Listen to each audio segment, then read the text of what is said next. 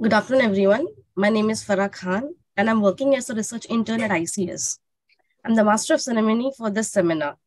It gives me a great pleasure to welcome everyone for another seminar titled China's Strategy to Sustain its Monopoly on Critical Mineral. It explores key tactics employed by China to maintain its dominant position in the critical mineral market. With soaring consumption and global shift towards sustainable energy technologies, the demand for critical mineral is projected to quadruple by 2040. This heightened demand has brought attention to the secure and reliable supply of these vital resources. Additionally, the effect of climate change and supply chain crisis has intensified the focus on China's monopoly. Geopolitical use of critical mineral in disputes with other countries, such as Senkaku-Diaoyu Island dispute with Japan, and the trade war with the US raises concern about China's strategic control over these resources. Therefore, this seminar will dwell into implications of China's dominance and its implications on the global landscape. To discuss this crucial topic, we have an esteemed speaker with us today, Ms. Neha Mishra, who is an associate fellow at the Center for Air Power Studies, New Delhi. She's pursuing her PhD from University of Delhi on the interplay of political economy and clean technologies, scrutinizing India-China geoeconomic engagement. Her research interest includes energy transition, critical mineral, rare earth elements, renewable, and its geopolitical implications. She is currently working on a book project titled Strategic Use of Rare Earth Elements, Major Power and Emerging Players. Today's session will be chaired by Mr. Ravi Bhutalingam, who is the founder and chairman of Manas Advisory, Gurgaon. He is an honorary fellow at the ICS. He is a member of Confederation of Indian Industry, core group on China, and sits on the editorial board of China Report and World's Affair. Without further ado, I'll now hand over the virtual podium to our chair. Before that, all participants must be muted during the presentation. Questions can be posted in the chat box during the event, or you can raise your hand during the interactive session. After the presentation, you will be called upon to unmute yourself and ask a question. Please mention your full name and affiliation before asking the question. I would now hand over the floor to the chair to take the proceeding forward. Over to you, sir. Thank you, Farah, and welcome everybody to this Wednesday seminar of the Institute of Chinese Studies. Welcome, Neha. We are all eagerly looking forward to your presentation on what is surely a very topical as well as important subject. This matter came to everyone's very focused interest just a few weeks ago with the announcement that China has placed export control orders on the export of gallium and germanium, which are two particularly rare elements, also of very crucial and critical use in many applications. And of course, this is not the first time, as the abstract shows. As far back as 2010, there was the instance of the rare earths export from China being stopped, at least for a period of time, to Japan. So how this is going to play out, the role of China, the role of other countries, is going to be very important. And I'm sure Neha will cover this exhaustively. Just one thing I will say, Neha, before handing over to you is, please also do cover the background of how this monopoly came about and what does it teach us, that is countries other than China, and what does it teach the Chinese about how this situation has evolved. Because one can see this happening more and more in the days to come, with other countries perhaps also using similar instances to put what one might call a premium value on the resources that they have, which may also at some point be declared as critical. How is the planet going to cope with this? basis. So having said this, let me once again welcome Neha, and now over to you. Thank you so much, sir. I just want to say hello and good afternoon to everyone. This is a very lazy afternoon, and I hope I won't bore anybody with my presentation on critical minerals.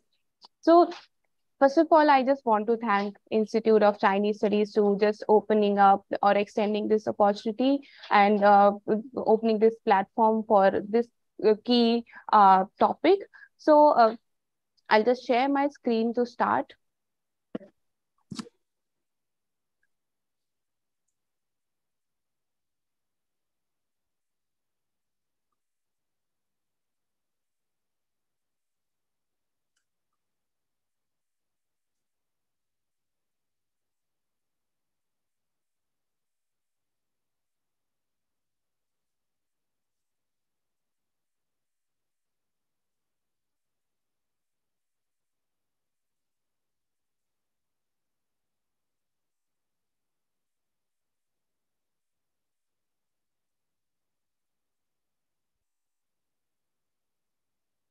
Yeah. Is it visible? Yes, it's visible. Yeah, okay. I'll start now, sorry. So first of all, thank you. So this talk is all about China's strategies to sustain critical minerals dominance. And as you already heard about the background, what is the abstract is about, and what has been the history and the recent trend which Mr. Butulingam has mentioned. So before going into China's monopoly, I'll just give you one outline. This presentation is going to focus on what are critical minerals, global reserves and production, why their security is important, China's critical mineral strength, limits and challenges of China, and strategies to sustain the monopoly.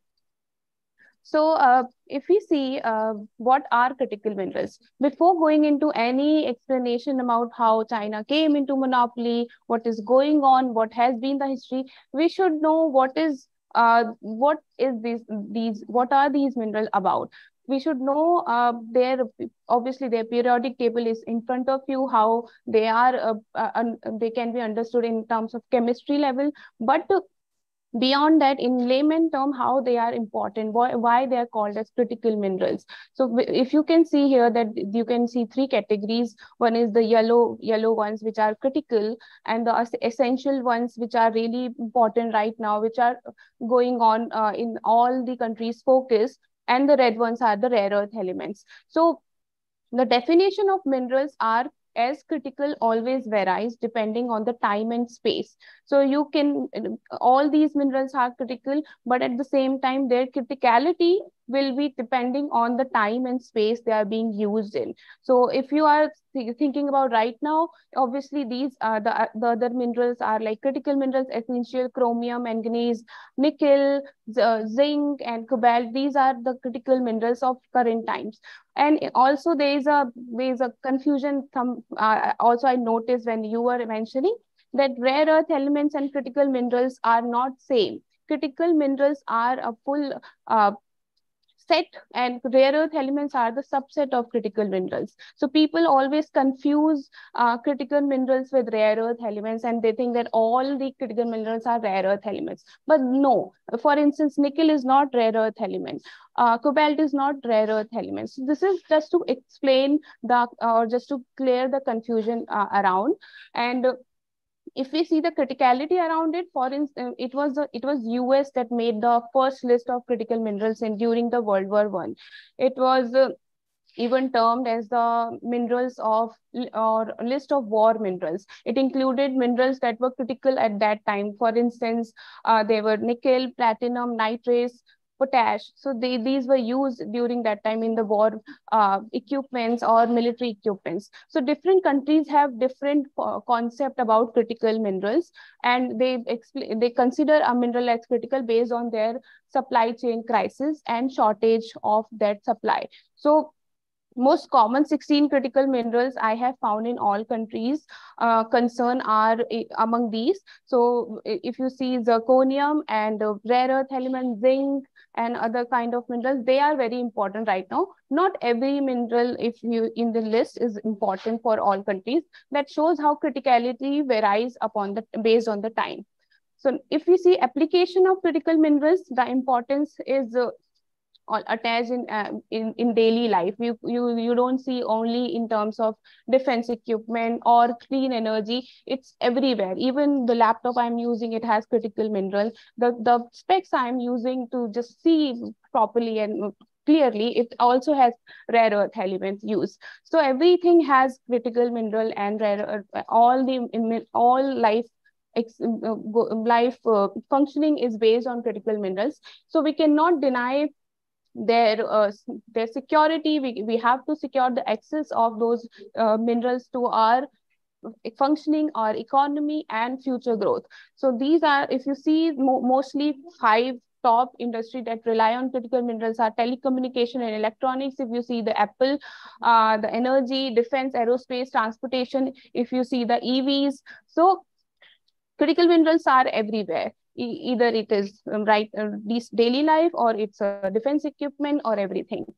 So if we see the countries with critical mineral strength, China, you can see here that China has the major critical mineral strength in comparison to other countries. It has germanium, which recently got export curb, graphite, rare earth element, vanadium. So these ones are the highest amount China has in comparison to other ones. Followed by, we have African countries, we have Australia also, we have US also.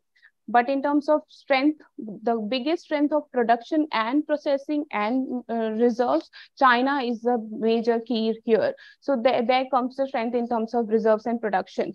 If while securing access to critical mineral is important, everybody is understanding critical minerals is important in that way or this way, but why they are important for all the countries to seek or maintain the resilience of their supply chain in for the future and everything, what factors have made the world to realize that way? So first, we have seen the geopolitical events around them.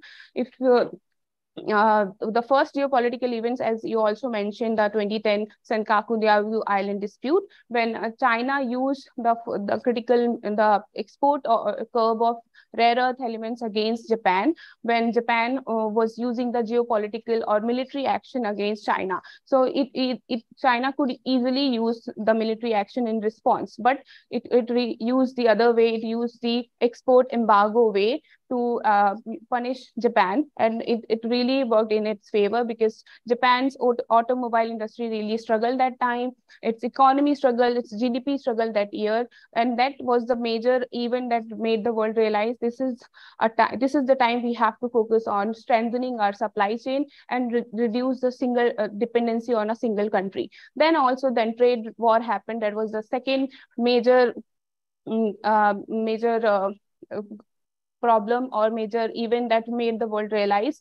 And obviously, US was the major supplier, major importer of rare earth elements from China, because it was producing, it was extracting the elements, it was exporting to China for the manufactured elements, and the whole supply chain was disturbed for in USA and for the other countries. And then the recent the export curve of germanium and gallium, we have seen how it has been the topic of discussion, and it is going to impact a lot of China in America's defense industry, because it is really dependent on germanium and gallium to produce high amount of military equipments. So if you see, the other factor is supply chain crisis. In the past few years, a number of events have shown that international value chain have major flaws.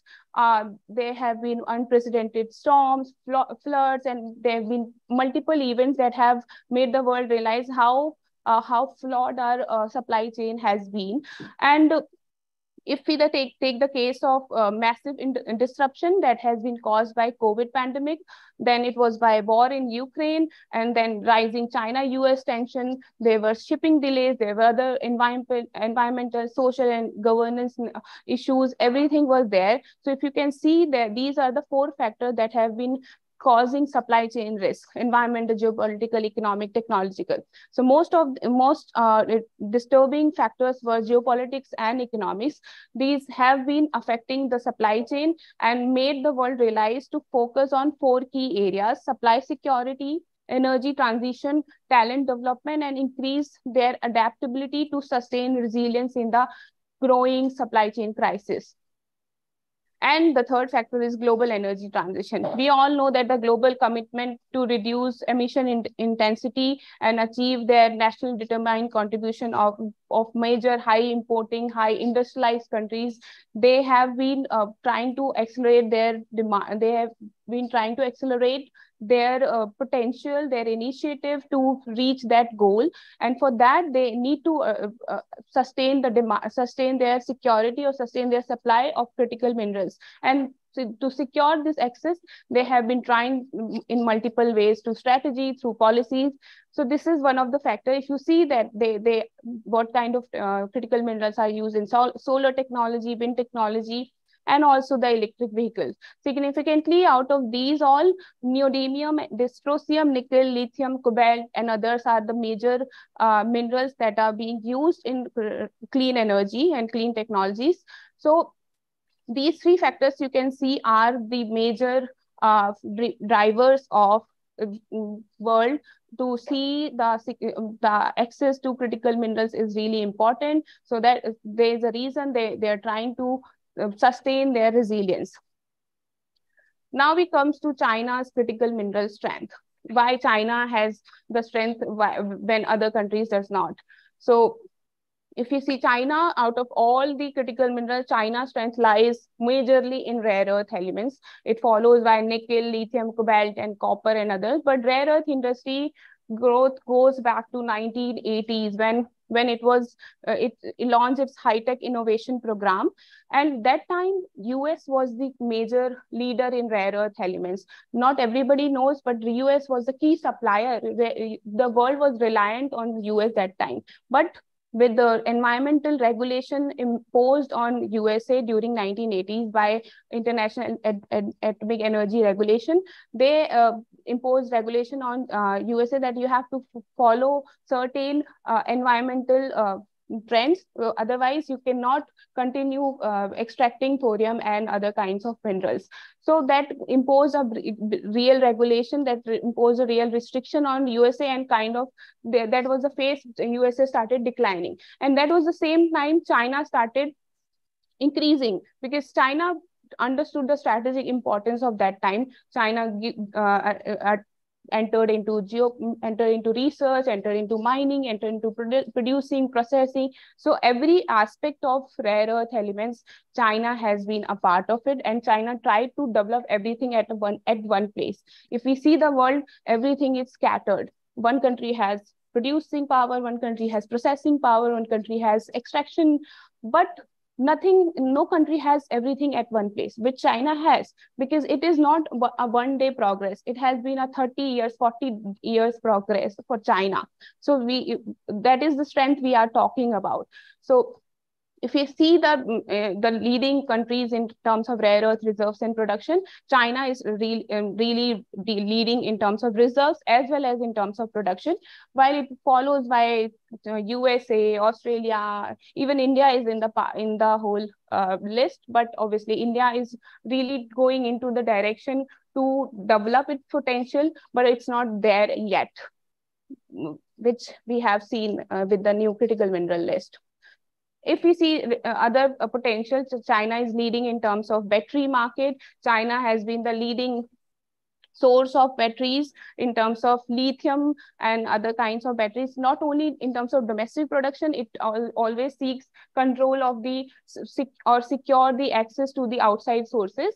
And in China has been developed as the key or the leading supplier or leading producer of electric vehicles because of the because of being the key producer of lithium ion batteries and nickel batteries. And if you see the global energy transition, China is dominating in clean energy metals as well. Most of the countries. So in here, I just want to explain a kind of difference.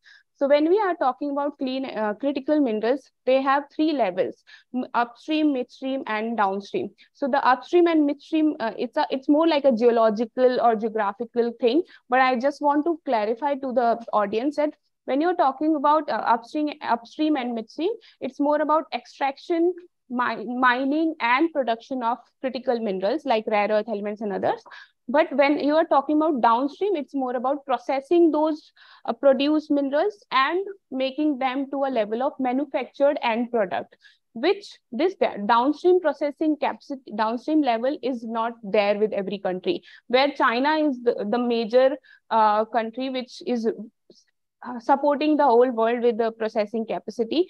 If you see here also, copper, nickel, cobalt, rare earth, lithium, all of these are produced in different countries. But if you see the other way, the processing capacity is all in China in terms of any kind of mineral. So there comes the strength of China in critical mineral industry, which other countries lacks. So how China dominates the critical mineral supply chain? As I have explained, just an intro about it, but I'll give you a more explanation around it. So first is high reserves and production capacity, as I have explained, supplier to the world, technology monopoly, research and development, domestic policies and government subsidy, and strategic and geopolitical leverage over the world. So if you see that China's share of critical minerals in both reserves and production, it is leading in the world, and mostly in terms of rare earth, and that follows by copper, that follows by zinc, that follows by nickel, also magnesium. So manganese, sorry. So these are the major stored reserves of China, which is making China to lead in the critical mineral sector. And these are also important for key technologies like clean energy, defense equipment, and everything that I have already explained. And in terms of production also, China is leading, and key is rare earth production. And if we see the leading supplier and import potential, China has been exporting, and its exporting capacity has been increasing year by year in the past. And if you see the importing capacity, also China has been importing a high level of these minerals. Either it is copper, lithium, manganese, nickel, platinum, all kind of minerals China has been importing. So you can we can see here that China is trying to engage in the market in both terms, exporting and importing, so that the countries which is importing from China will be dependent on China, as well as which are exporting to China will be dependent. So there is always an engagement at both levels, which creates a kind of interdependency with China, and China can always choose to, cut away from that interdependency through using its multiple strategies, which I will explain in the later slides. If you see the China's technology monopoly, yes, battery manufacturing is there in highest amount with China. No other country has that much manufacturing capacity of batteries like China has. China is coming up with 6G communication network. China has the highest advanced level of artificial intelligence, which is going to be the leader in the world as well. It is all because of the source, because of the critical mineral strength. Advanced research and development. This research and development also goes back to the 1980s time, when China started to develop laboratories and institutions around critical minerals, because critical mineral was the key strength of China, started with it. And then in terms of chemistry and everything, China started with laboratories under Peking University, Changchun Institute of Applied Chemistry, and the main credit goes to Dr. Xu Guangxian, who is even considered as the father of China's rare earth industry. He was someone who came up with a revolutionized way of producing rare earth in China, because at that time US was declining because of the environmental issues. And this person, this professor, he came up with new kind of chemistries which could save China from those environmental regulations which US was facing, because otherwise China could also face the same thing in the future which US faced and declined. So another factor is, in order to secure their domestic supplies, the resource policies have always focused on setting the targets for efficient resource use for China. And they always try, they're also trying on recycling of raw materials, which other countries are also trying. In terms of recycling, Japan is leading in the world, but China is entering into the domain also, which shows how China is always trying to secure its access in one way or the other. If you see the domestic policies and government support, yes, in China, the domestic policies and government support has been the best one, because China has but at the same time, China has a very involuntary centralization of domestic mining operation. If a company wants to mine in China, which is China, they have to take permission. They have to make Chinese. There is a committee called Chinese Community Party. No, sorry, that is in yeah. So whenever they create any company exploration, when government issued a declaration, they have to define strategic minerals with them, and they have to make a mandatory agreement with the Chinese committee, which is supposed to regulate all the mining sectors in China. After that, once it is done, in all the companies, a representative of Chinese Communist Party will be there to regulate their functioning, their operation in China. So it is all done under government regulation, but at the same time, they open up all the mining parties or mining operations to private enterprises, which right now India lacks. India does not have private companies as such available in the mining sector like China has, because China tries to regulate, but at the same time tries to compete with all the private inclusions. And if you take the case of strategic and geopolitical leverage, yes, China has shown how it can use the resources in its favor at multiple times. It started in 2011, but it never stopped. We have seen multiple cases, which I have already explained, but the recent one was the eye opener, because that was the time, because China was not even showing that kind of gesture that it will stop or do the export curb of germanium or gallium. But in the past also, China has been China has been surprising the world with such rules or such kind of actions. And then challenges to China. So I have explained what strength China got with it in the past and in the current time, and how it is securing the future as well. But what challenges China has been facing in the recent times. So that there are changing trends in terms of reserves and production, and there are high domestic consumption of critical minerals in China. There are high cases of illegal mining. There are environmental and cost limits for China as well. There are global initiatives to reduce dependence on China. So if we take the case of if we compare the trends from like 2010 to 2020 even, you can see that how China was exporting, China was having the reserves of around 90% of the world at time. But right now it has gone down to around 68 to 69%, which shows, or 58% is 2020, but right in 2022, it was a bit higher, it was 63%. So in terms of my reserves also, it has been declining. Production terms, it has been declining, which reflects on China that how much resource abundance has been used, and how much you have left with. You have to China cannot exploit all the resources in the future and stay without its strength of rare earth elements. And if you see the high domestic consumption, yes, it has been highly consuming these minerals as well. It has been exporting, it has been importing as well. If you are exporting a lot of minerals, you are importing the same level. So there is not going to be a progress in that direction. And China has been really reliant on these minerals for its technology production. It's a electric vehicles production growth and so on. There are high cases of illegal mining in China, which China has been trying to restrict. China has been trying to impose control on these kind of cases, but there are currently going to they have been multiple increase, and there have been multiple cases that are showing even after all the regulations.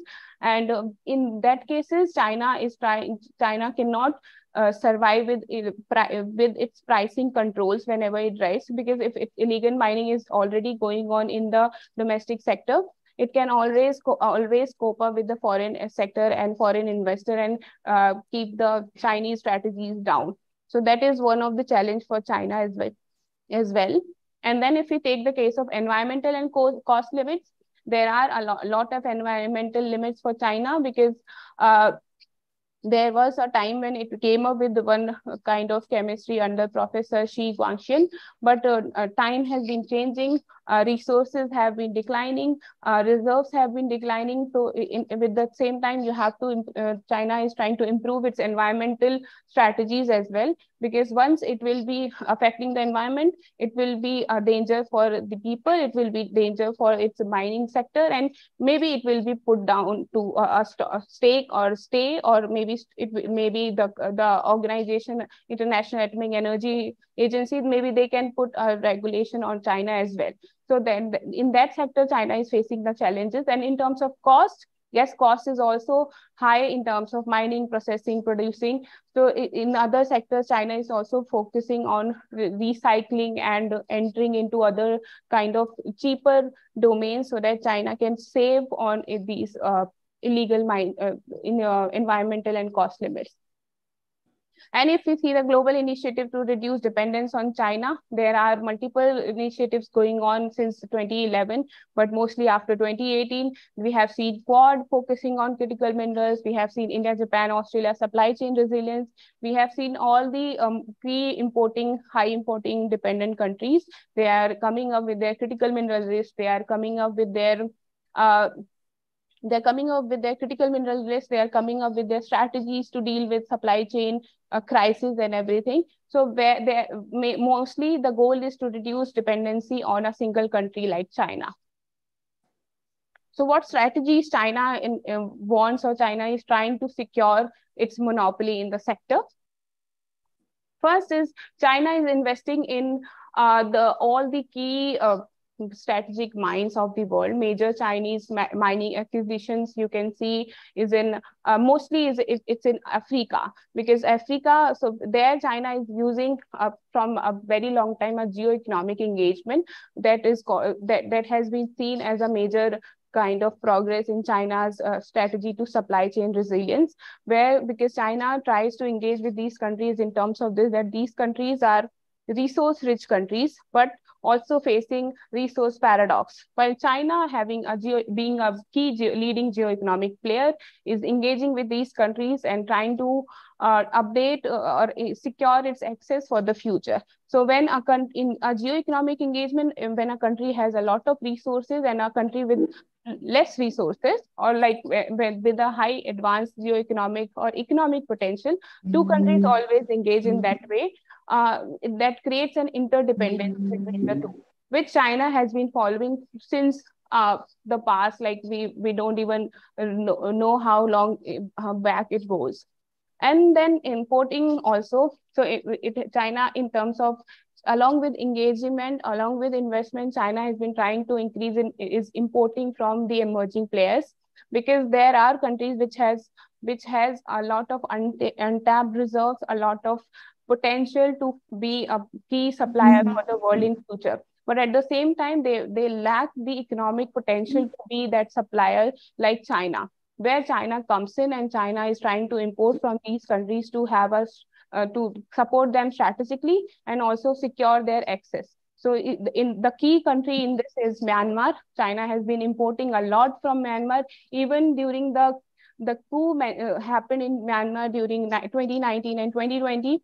China really struggled that time because China was importing from Myanmar, and that time all the exports and were from Myanmar were stopped and were put on stake. When that time China was really struggling, but then when the coup was like cleared and it was the whole trading was open, China again started engaging with Myanmar, and still Myanmar is a key supplier of rare earth elements, rare earth raw materials to China.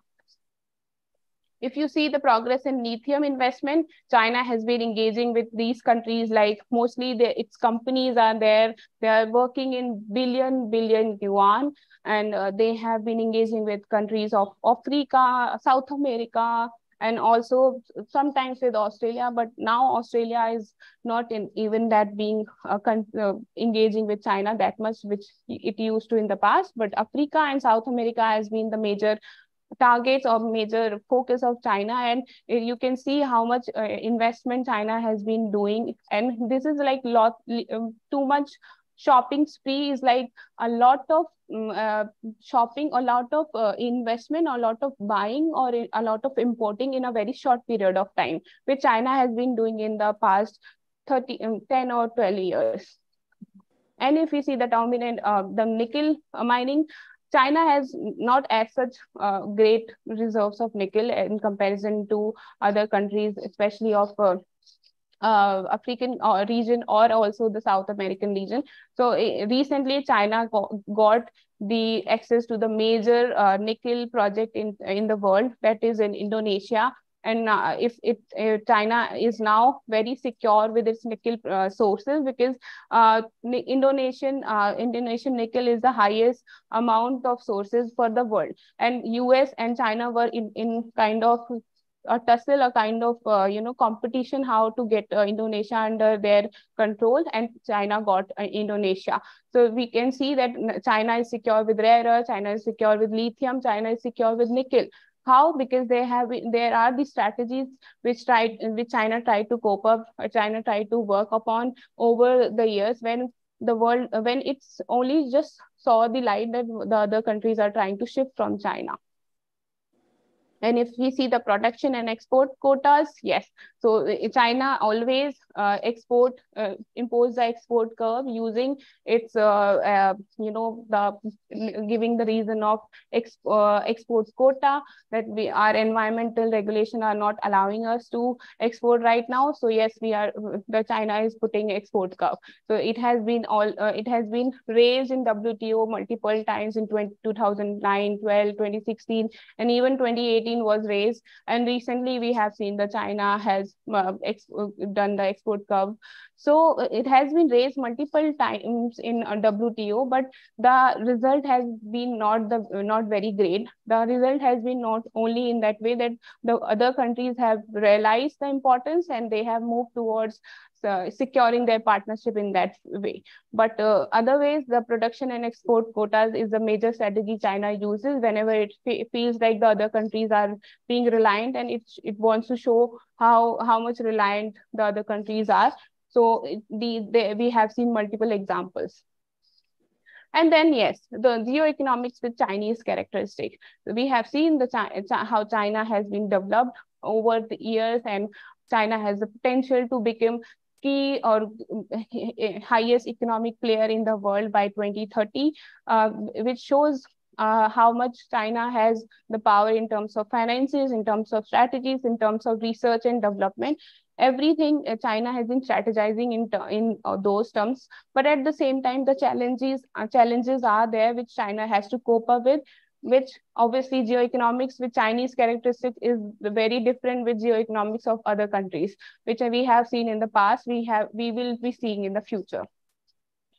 And then in the last, I want to explain three kinds of dynamics here. So if we see the dynamics inside Chinese supply chain, mostly after discussing the whole scenario, I can see the dynamics inside Chinese supply chain shows highest kind of decrease when illegal mining is increasing. And if illegal mining is going to increase, it's going to affect the Chinese prices and even the international prices. But at the same time, the world is going to get a lot of world is going to get a lot of sources from these illegal minings, which going to affect Chinese update and growth. But at the same time, with Chinese environmental regulation and exchange markets, it can always develop that kind of security that can affect the global supply resilience in terms of negative way and give a positive advantage to China.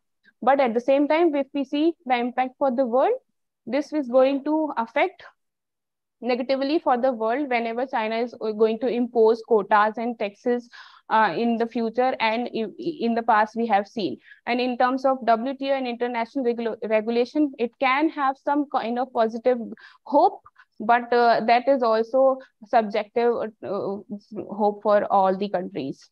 And if we see the impact on global supply chain, international standards are next to zero. Chinese imports of rare earth elements are increasing. That can affect Chinese security around critical minerals, and that can increase the positivity or positive growth for the world.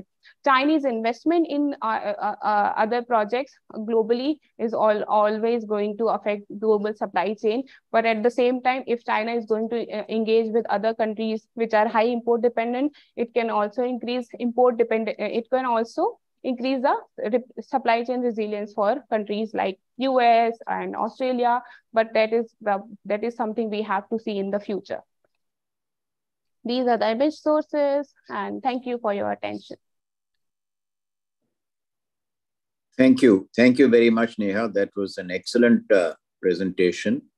A lot of data there. You have obviously done a lot of very painstaking research. Thank you very much.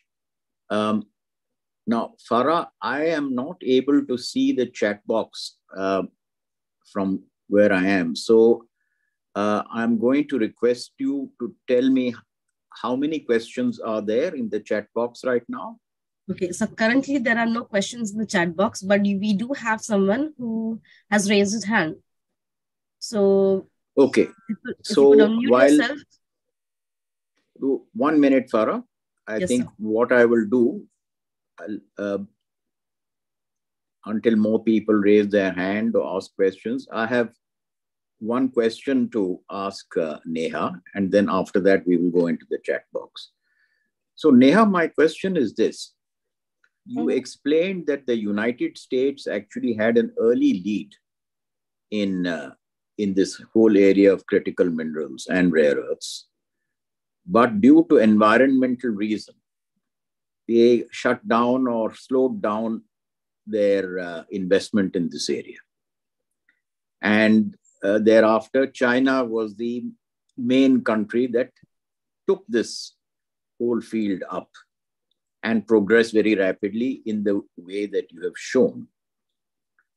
So does this mean, these are the implications of what you said, that China decided to continue with all these investigations, production, capacity building, etc., despite the environmental damage that has happened? So is that damage still happening, or has China found a way to produce these large volumes with lesser environmental damage?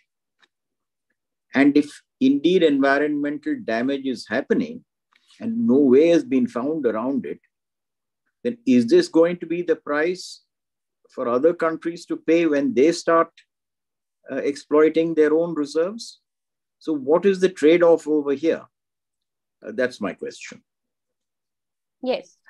So in terms of environmental limits, yes, in 1980s, it was the environmental regulation that caused US industry to decline.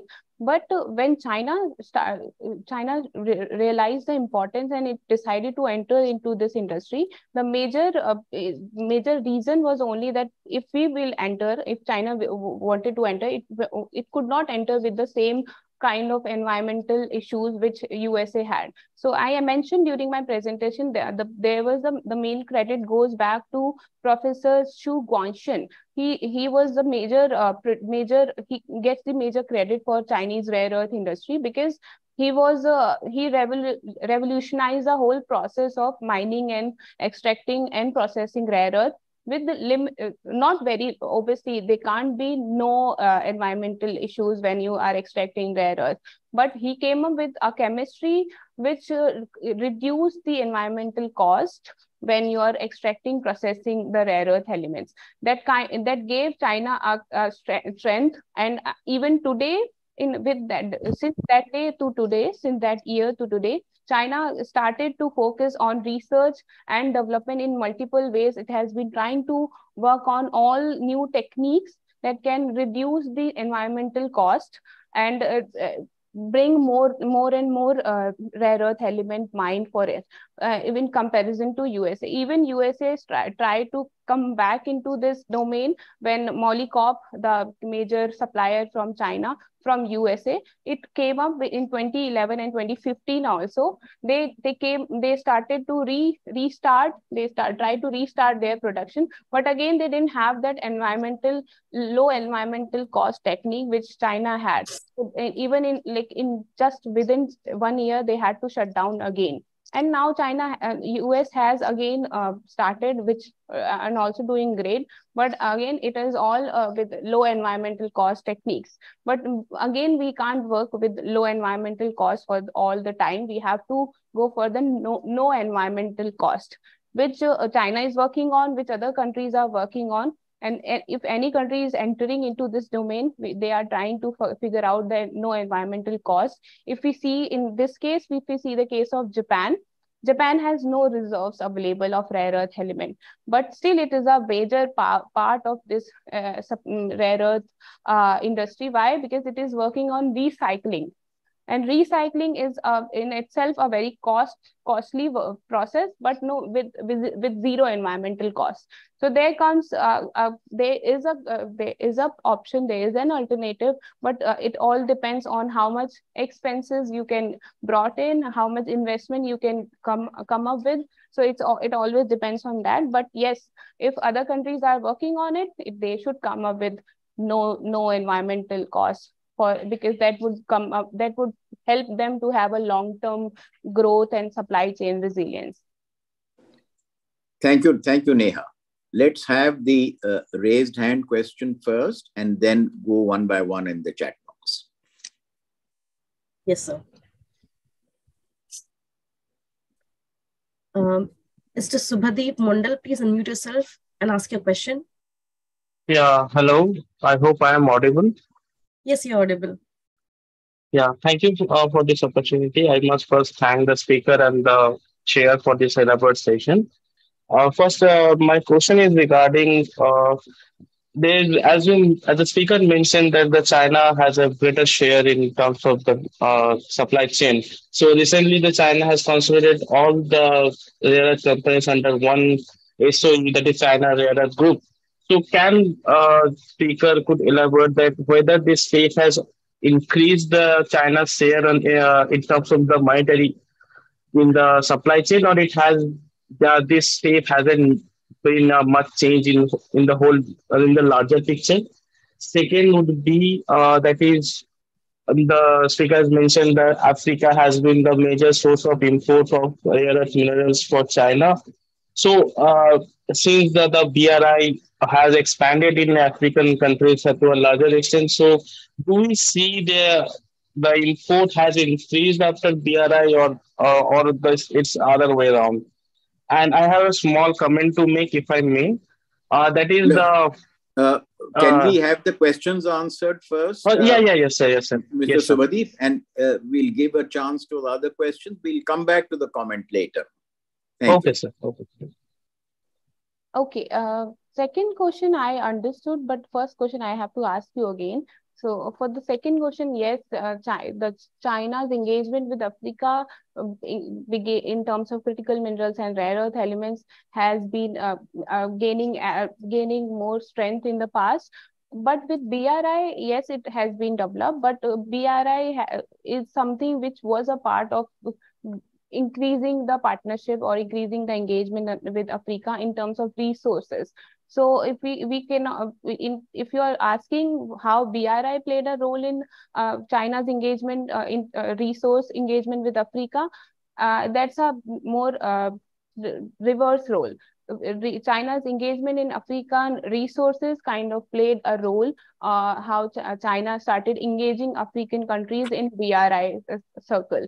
And that is how China has been trying to engage more, because this is BRI, we all know that is called as win-win partnership, but it's not very win-win partnership for all time. It's always a partnership which make China win first and then the other. So that's what China understood about Africa and started to engaging with Africa in terms of BRI. The first question I didn't understand. Can you just repeat again? Yeah. I'm just saying in 2021, China has launched a SEO under the name of China Rare Earth Group Co. Limited. It's a conglomeration of the top pre-existing companies which are working on the rare earth. So I'm just asking that whether this SEO has a bigger economic impact on the whole chain supply, or it's just a step where the China has put more step in the supply chain. Yes, I believe yes. For SEO and other platforms, China has been trying to engaging in terms of resources and geoeconomics. But SEO is not the only platform, or China does not need a platform right now to get the access to the market, because China already has that leverage upon all the like countries in terms of rare earth or critical mineral market. But yes, when it was announced, it was with the whole understanding that this organization will have a setup with SEO members. But that is also under progress, because all of the time, whenever they announce something, that is not unless until it's not implemented, you cannot talk about it. Because even when Afghanistan had Taliban control, China announced that we will be investing in Afghanistan rare earth reserve, but we don't see any growth in that direction in the past 1 year. So this is something I can comment upon only when there is some implementation in the field. So okay. Thank you. Thank you, Neha. So let's go to the chat box. Farah, if you can read the first question. Yes, sir. The first question is by Dr. Alpana Verma. She is a business development manager, Hengbis Limited, UK. She says, thank you for your talk. Do you see these strategies of China to have monopoly on critical mineral as a usage of non-strategic power to achieve its goal of making China great again? Mm-hmm.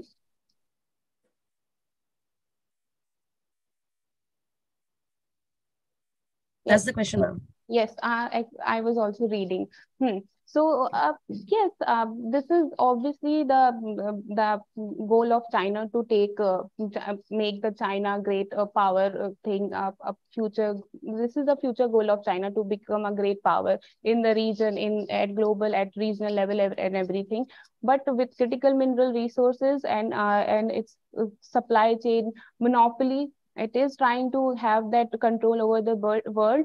And whenever you are talking about a great power potential, a country has one economic potential over the world,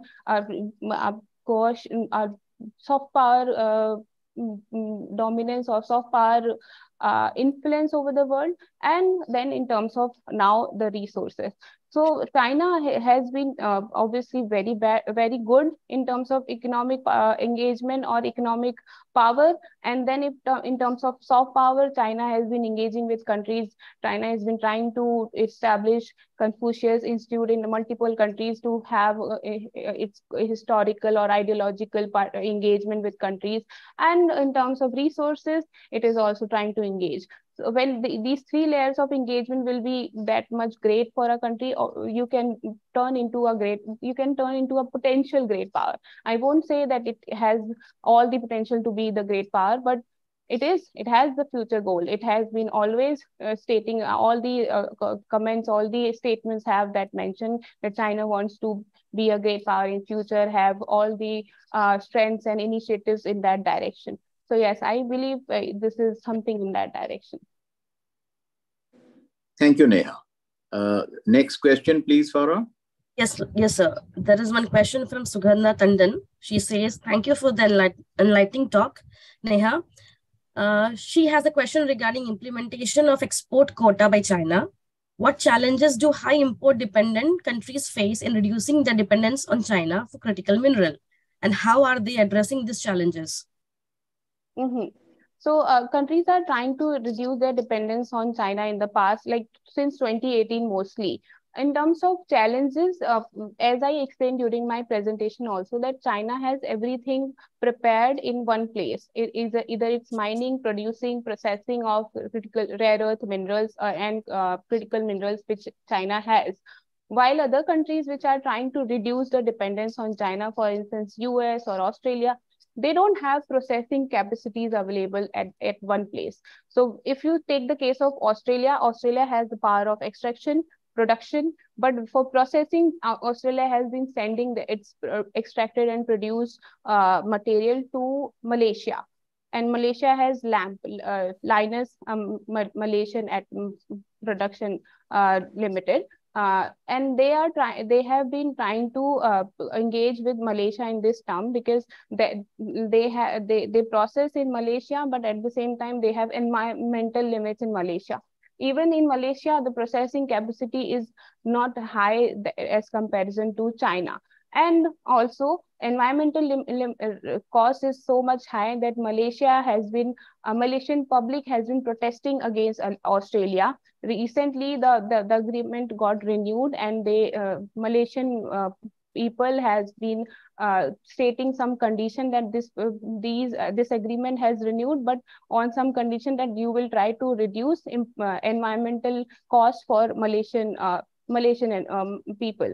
And at the same time, if we say that the case of USA and has been trying to engage with Australia, and even now recently with African countries.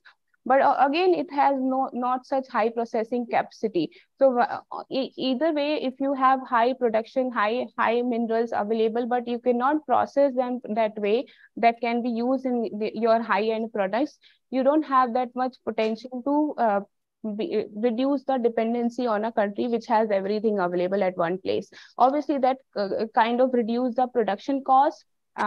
Environmental costs, if we keep it aside, the production cost, the pricing, that is the challenge for other countries when they are trying to reduce dependency on China.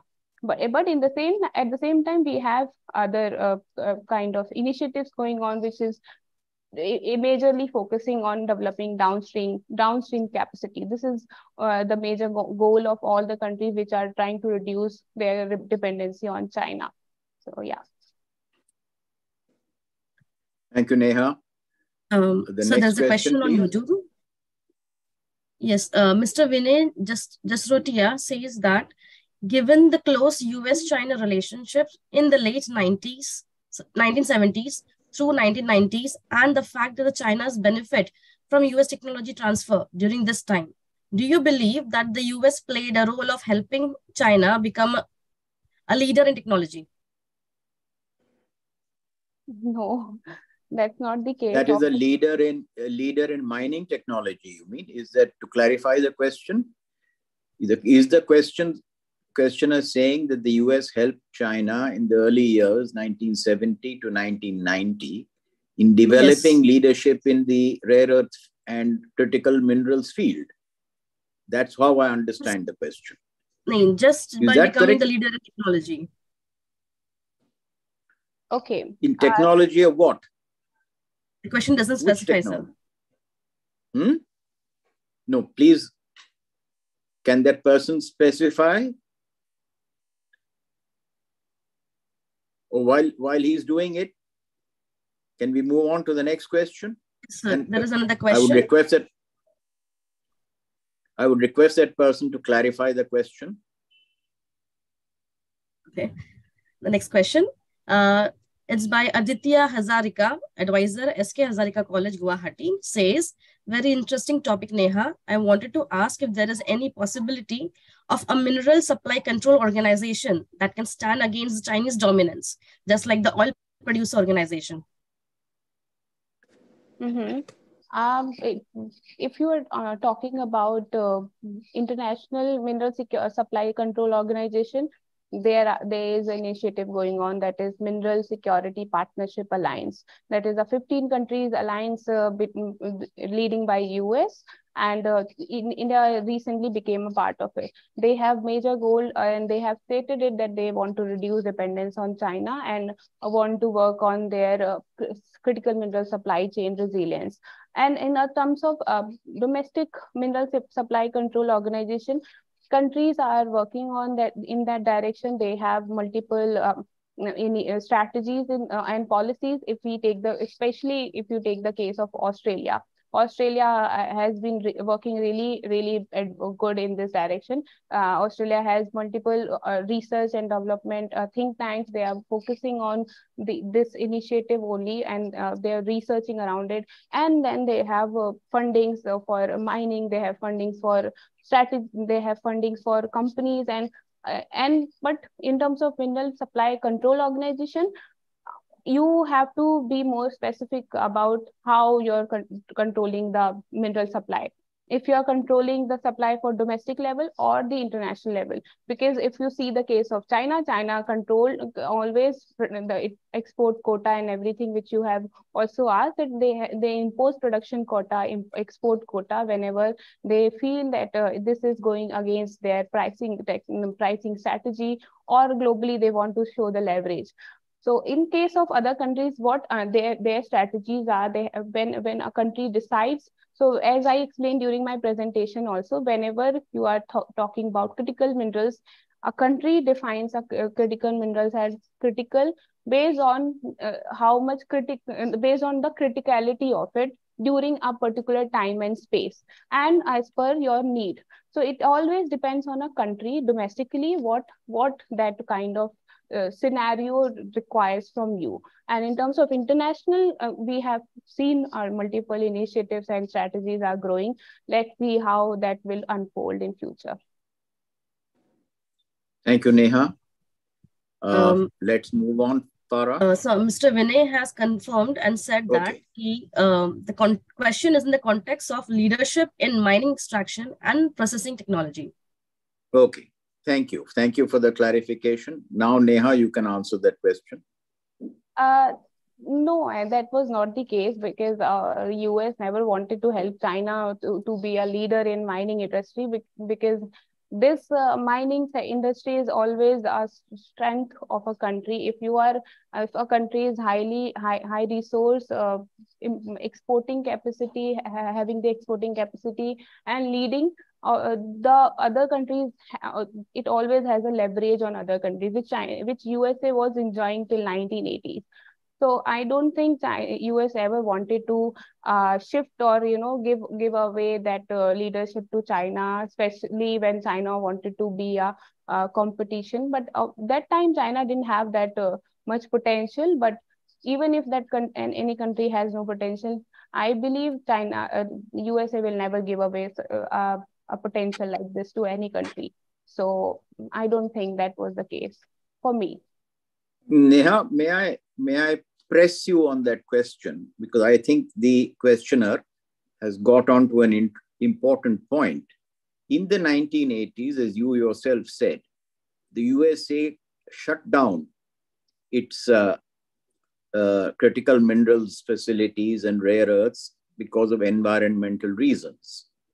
Therefore, they wanted somebody else to do it, right? And bear the environmental cost without themselves doing it. And China at that time had very good relations with the US.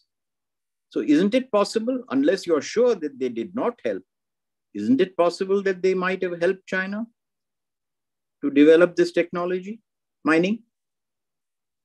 As far as I am concerned, and I have read about this area, USA didn't help China. But yes, you can, in that direction, this is something to think about, that at that time US and China has a good connection, but USA didn't support China in any way, because China wanted to be to advance this rare earth industry, specifically to be a challenge to USA in future. And it has been claimed also in 1992 when Deng Xiaoping, he said in his statement that if Middle East has oil, China has rare earth. That was shown that China, that was a kind of reflection on their confidence, that if Middle East can show the world with their oil crisis and with their oil, power over other countries, China can also show the world with its rare earth potential. So for me, yes, it was not USA that helped China, but at the same time, this is something to think about and look up to. Yes. Thank you, Neha.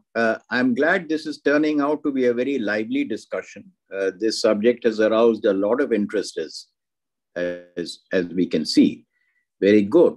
So, Farah, let's move on to the next question. So before I ask any other question, can I pose a question of my own? Yes, please. Okay.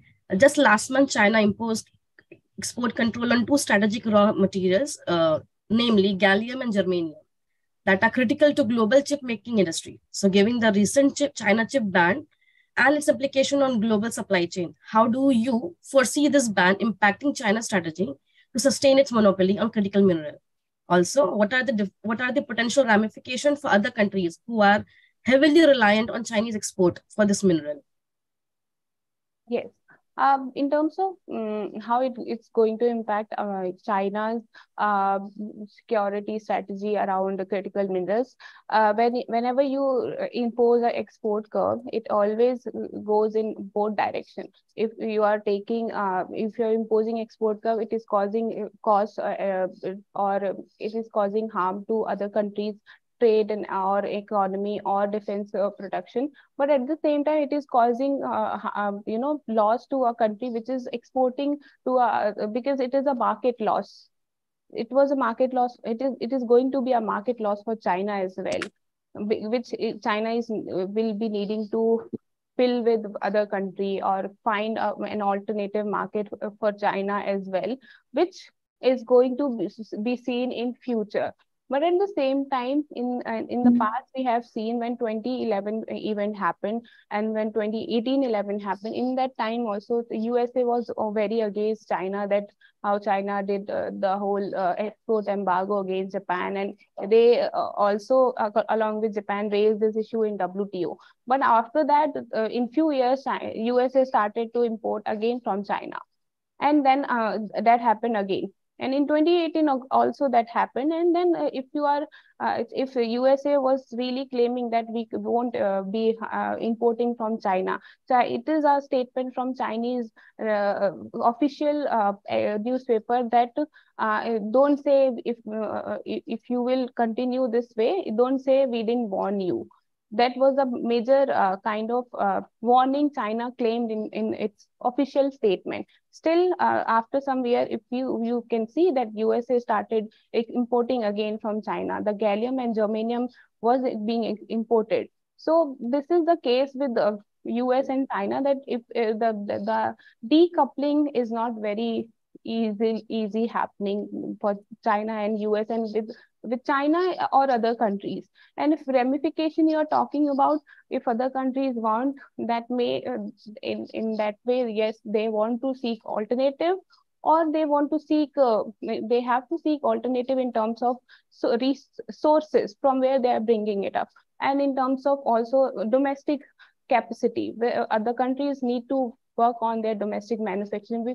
This is worth noticing and mentioning, that critical minerals are not, and even the rare earth elements are not rare in terms of amount. They are available in abundant amount. You have to see in your domestic level also how much you have. So which other countries are not very focusing upon. If you are relying only on the importing, you will continuously continue to be a reliant and dependent country. So that is the thing, that domestic level needs to be explored more if you have to reduce the dependency. Thank you. And as an extension of that question, have there been any effort to develop alternate technologies or substitute that could potentially reduce demand for specific critical minerals?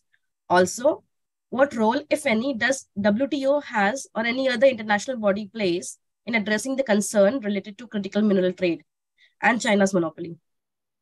Okay. In terms of alternative seeking, yes, there are initiatives going on, but they are very, you can see their potential, how much they can grow in like long-term potential they have. After 10 years or after 15 years, you can see if they have any impact, because right now critical minerals have no alternative. Critical minerals are the real oil of current time. If you see, we have seen the statements like this. And in terms of the other question was, what was your other question? Any other international bodies or WTO, do they have any role in addressing the concern related to critical mineral trade and China's monopoly? They are next to nothing actually, which I have read, because mostly these cases have been raised in WTO, but WTO give the decision after like multiple years, like 4, 5, 6 years, and till that time, those countries which were raising the issue, they are again dependent on China. So this is a vicious cycle which China has created for other countries. So if you take the case of 2011 Senkaku Island dispute only, that was raised in WTO, and everything was around 5, 7 countries were raised this issue against China, and WTO gave the decision in 2014 and 15, and then China just gave up. It just gave this reason that that China wanted to work on its domestic production, and it was costing a lot of environmental costs for China. That was the reason we did the export embargo. And then China could go away with this reason, and nothing happened against China. So no regulation, no international body has been doing that much, restriction on China in that way, because this is all China can always go away with this production and export quota. And production and export quota is noticeable that every country has that right. If you are exporting, if you think that domestic level is not getting high, enough level of consumption, you can put quotas. So China always give this reason and get away. So that is the reason. Can I ask you if there's no other question, Farah? No, sir, there's no other question on YouTube nor in the chat box. Okay, I will so there is one. Okay. There is one. That's again by Sugandha Tandon. She is the research assistant in ICS. She says, okay, could you please elaborate on the decision by Japan automakers like Toyota and Honda to remove rare earth elements from the car? And how is this move impacting the supply chain and overall production process? Yes, this is a decision more in terms of their focus on recycling and going beyond rare earth elements. But again, I just said that this is a future development.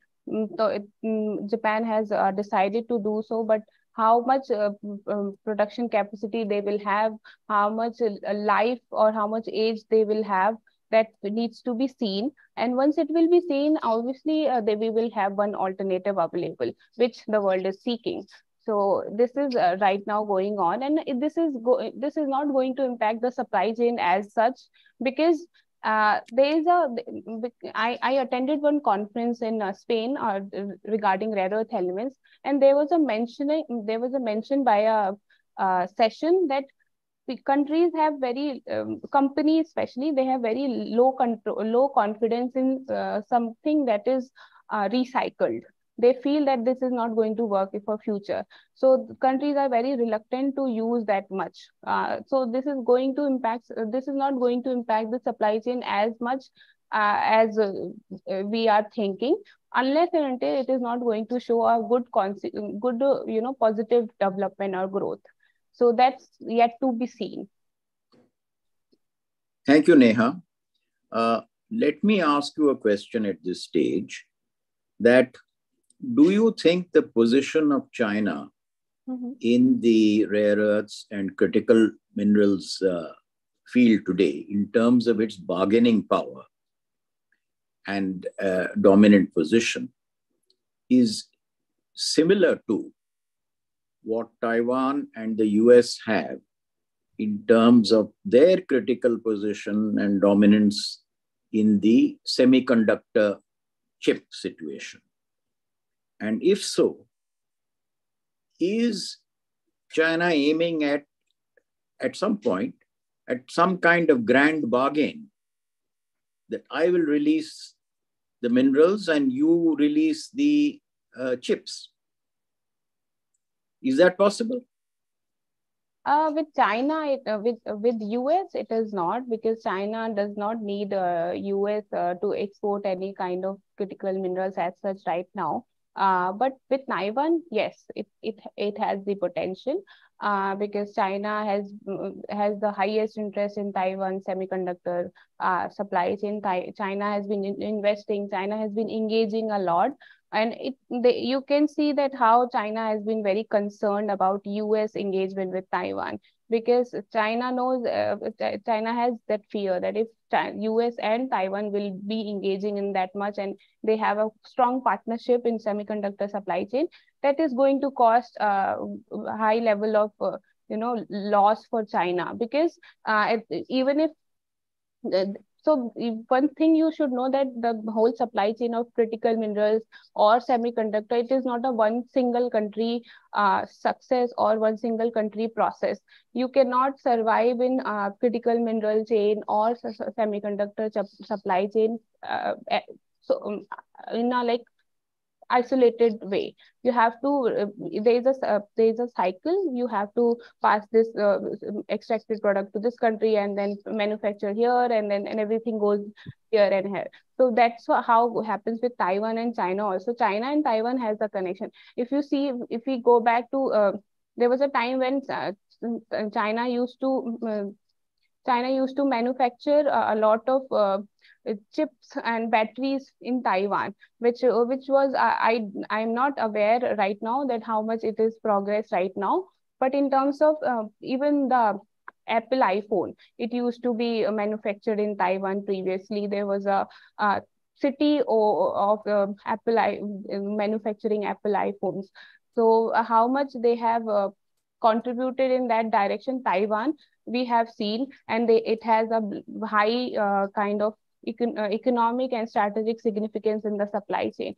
But at the same time, how much role, how China can bargain in terms of critical minerals, it is not seen that much, because China never bargained that way. China just put one export embargo to show its leverage, that these countries, the world is dependent on me and on my export capacity. And once it is shown that it is again restored. So it is always has been done, but I have never, in my knowledge, I have never seen how much China has done any bargaining with curbing the export of any kind of critical mineral in the past. It has always tried to show its confidence and show its leverage. But in future, yes, we have, if the countries like free Myanmar, especially Myanmar has the potential of rare earth. Taiwan has semiconductor supply chain, significance in semiconductor supply chain. So how these countries are going to engage with other countries along with China, it's going to unfold all the dynamics in the supply chain. So that is something yet to see. And yes, I also need to explore more. Thank you. Thank you, Neha. There are many ramifications in what you said. In fact, the intertwining of supply chains really what it is telling us is that this whole question of decoupling, even de-risking, because what does de-risking mean? Ultimately, at the end of the day, is far more complicated than we realize. And perhaps it may become very much more complicated before we find a way out of it. Now, Farah, we are nearing the last few minutes. So is there any other question on the YouTube or in the chat box? No, so there is no question on the YouTube, nor there is any in the chat box. Right. So I think then we can draw this session to a close. I'd like to once again thank Neha for this very fine presentation and your very spirited coping with a large number of questions. As you can see, this has elicited very great interest. So I would recommend that you pursue this subject thoroughly, because it is going to keep us on our toes for quite some time to come, I think.